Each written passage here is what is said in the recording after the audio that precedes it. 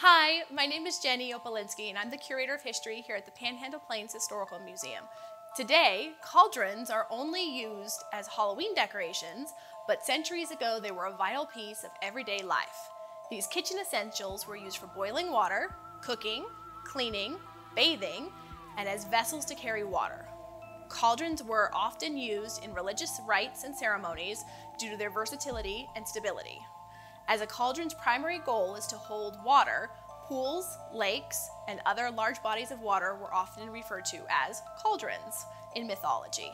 It's easy to see where these objects were assigned their mythical qualities.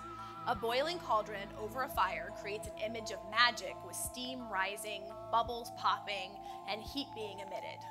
A raw piece of meat is transformed into an edible morsel when it's removed from the cauldron. The act of continuously stirring a cauldron was linked to the eternal life cycle and rebirth. These elements of magic and transformation add to the lore and history of a cauldron. In a Celtic legend, the most famous cauldron was the Cauldron of Cerridwen.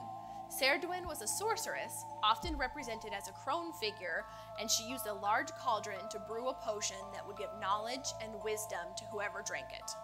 This potion was meant only for her son Morfrin, who is a dark, ugly, and malevolent figure. The mixture had to be boiled and stirred for 1 year and 1 day.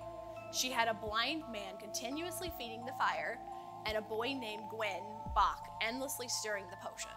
On accident, Gwen splashed 3 drops of the potion onto his hand. When he soothed his hand with his mouth, he accidentally ingested some of the potion, which gave him the gift of knowledge. Knowing that Cerridwen would be furious with his new talent, he flees. Cerridwen pursues him over several seasons, with both of them shape-shifting into various animals. At last, Gwen is caught, swallowing and being reborn as Taliesin, which is a great Welsh poet.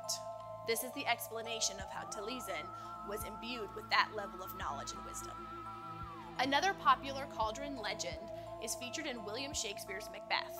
In Act 4, Scene 1, 3 witches crowd around the cauldron and incant the notorious spell over their brew. Round the cauldron go, in the poison entrails throw, toad that under cold stone, days and nights has 31, sweltered venom sleeping got, boil thou first in the charmed pot, double, toil and trouble, fire burn, and cauldron bubble. This iconic scene continues with a detailed description of the other ingredients being added to the potion they are creating. While Shakespeare can be difficult for a modern ear to understand, the witches are often considered the favorite characters in the play because of their staging and uniqueness. Cauldrons have a rich history in their own right, strengthened by legends, myth, and lore.